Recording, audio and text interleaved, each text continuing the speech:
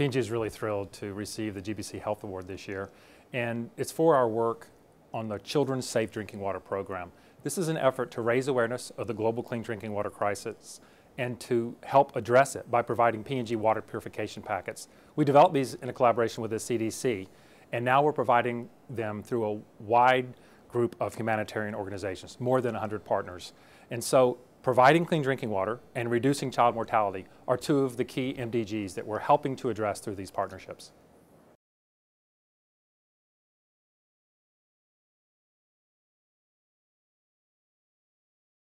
Well, P&G has been around for 175 years, and we have a lot of well-trusted brands that people love and use, like Pampers and Crest and Always. And what we found is that when these brands support a social cause, like our Children's Safe Drinking Water Program, it really allows them to connect in a unique way with their consumers of those brands. So it's something we've seen a lot of support from in the past, and we are using that support now to raise awareness of the global clean drinking water crisis. For example, we've participated in initiatives like Summit on the Summit Kilimanjaro, where we hiked Mount Kilimanjaro to raise awareness of the global water crisis. We've done it twice now. I'm stupid enough to hike Mount Kilimanjaro twice, and it raised over 2 billion media impressions, helping people understand the global water crisis and that there are simple solutions that we can address this issue of child dying from something as simple as a lack of clean drinking water.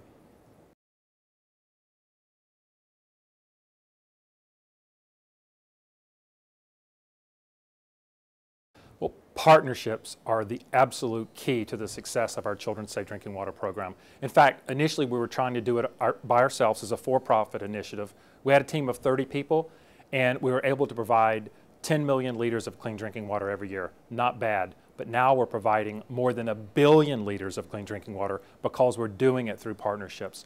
Working with some of the largest humanitarian groups like World Vision, the NGO that's providing more clean drinking water than anybody else in rural areas, also with PSI, CARE, Save the Children, and also small local indigenous NGOs like Safe Water and AIDS program in Kenya.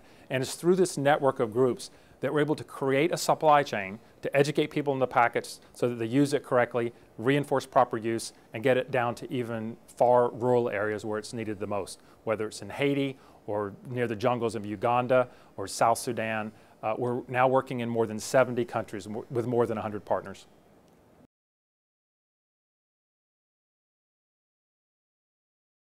Well, the advice I'd give them is to test concepts that they think would be a good fit with their brand equities with their consumers. We practically begged some of our groups at P&G to just test it, just include it amongst the things you're testing, the concepts you're testing.